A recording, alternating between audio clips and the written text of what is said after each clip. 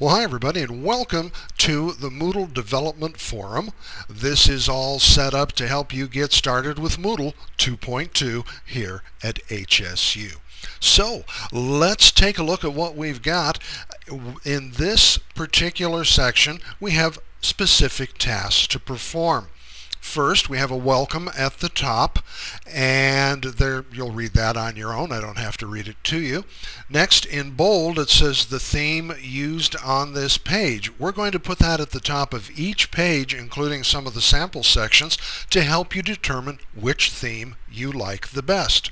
Next is a link to our next step on the tour, the intro to Moodle 2.2. And then in topic area 1 we have plugins, in topic area 2 we have issue reporting, and number 3 is our wish list. Okay, let's specify our terms. What is a plugin? A fair question. If we come to the right hand column, we see two items. One is what we would normally use for faculty information, a picture of the teacher, the time, date, and room of the class, and that's called an HTML block. That is a plugin.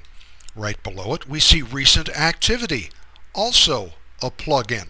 There are many plugins available for the new 2.2.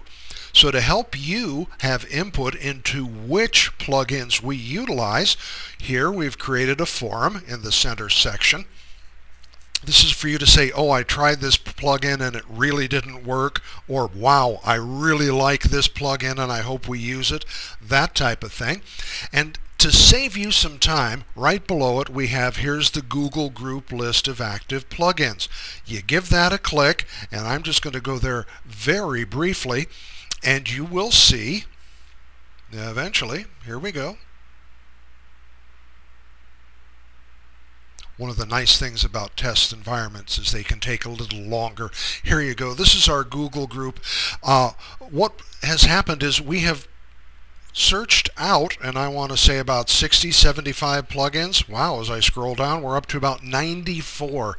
There's 94 possible plugins. I'm going to come up here to the top. Let's say I'm interested in the data form plugin, item number 12 here.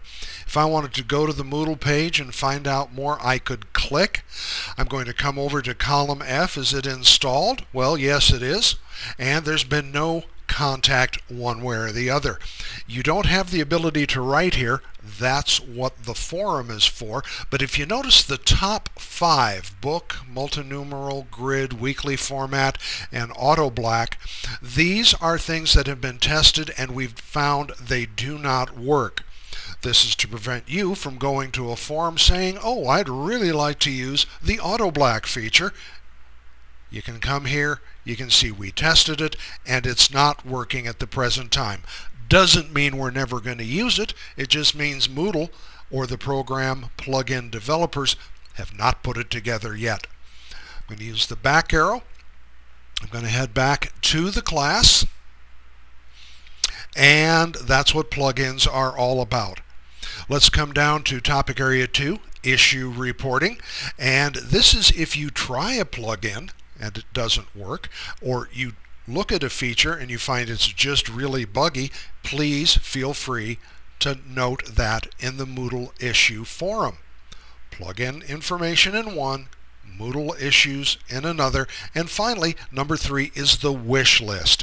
That's, boy, I would really like to see a plugin that does A or B, or even A and B together. So that's what this section is for. I'm going to do what you would do next, and notice I am in a student view. Each class you enter will be a student view. When you click it, it's going to ask you to enroll in this class just as it asks you to enroll in the Moodle Development Forum. I've already done that, so when I click it, we will, through the power of computing, be taken to the Intro to Moodle 2.2 section. I'm going to go ahead and turn this off, and you go ahead and click and jump to the new section, and we'll see you there.